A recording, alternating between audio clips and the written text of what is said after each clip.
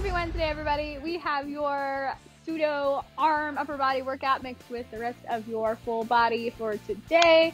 So we're going to bring back the run because it is slightly warmer outside. I missed it. I don't know if you guys missed it, but it'll be nice, short, and sweet. It won't be that far. If you don't want to do this and you're like, F that, it's too cold, I totally get it. Grab a jump rope, lateral hops, plate taps, whatever you decide you want to do instead. If you want to sub that out, I would do 200 of them, which is going to be kind of boring and time consuming. So if you have the ability to run, I would suggest that you do it. It would be nice to get outside and kind of enjoy that warmer weather. So we're going to start with a 400-meter run for this workout.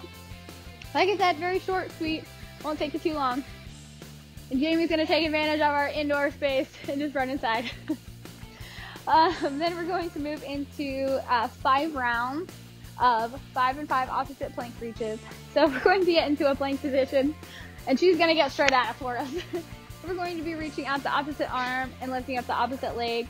And this is going to kind of be like that donkey kick in the back. You're going to want to make sure your glute is nice and tight and that you're engaging your lats when you reach and lift up that arm, and we're keeping that shoulder stacked on the other side that's going to be underneath us. So you're going to do 5 and 5 per side, and then we're going to have 10 push-ups. We've done these a handful of times before. Jake's going to demonstrate a couple for you guys real quick.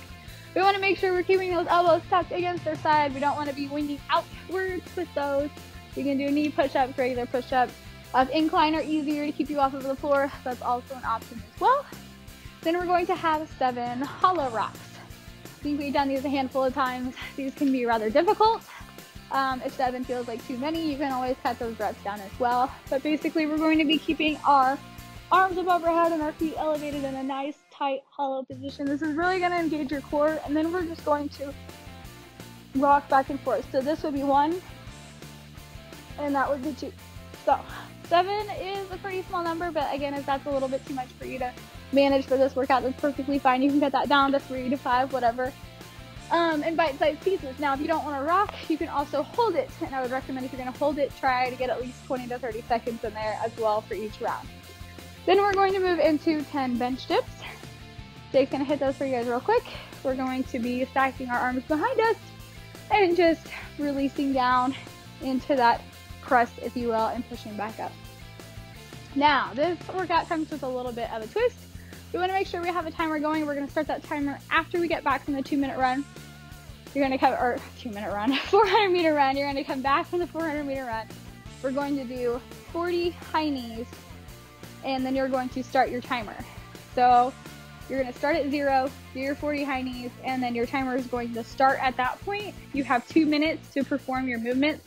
Once you hit that 2 minutes, you're going to stop and do 40 high knees every 2 minutes when you hit that mark. Those high knees are included in your 2 minutes. They shouldn't take very long to do to get them knocked out and get back to work. This is going to kind of keep your cardio effort going while you're trying to get through these movements as well. It's supposed to be a little bit challenging. And then once we finish up the 5 rounds, we're going to finish up with another 400-meter run. So I hope that'll be a nice cool down for you guys. Enjoy this one. I hope you're able to get outside and enjoy the sunshine and the weather as well. Here at First Response Fitness, we are certified paramedics and not coaches or trainers. All exercises we present are shared from what we've learned in our fitness journeys. If you ask us about any medical symptoms, our advice will uniformly be that you are dying, unless you pay us, in which case we will advise you that you are dying slower than others. If you would like to continue dying slower than everyone else, please use our community to help take control of your health and fitness. Always remember, you being at your own risk, proper stretching is encouraged, and beware of excessive vacuuming.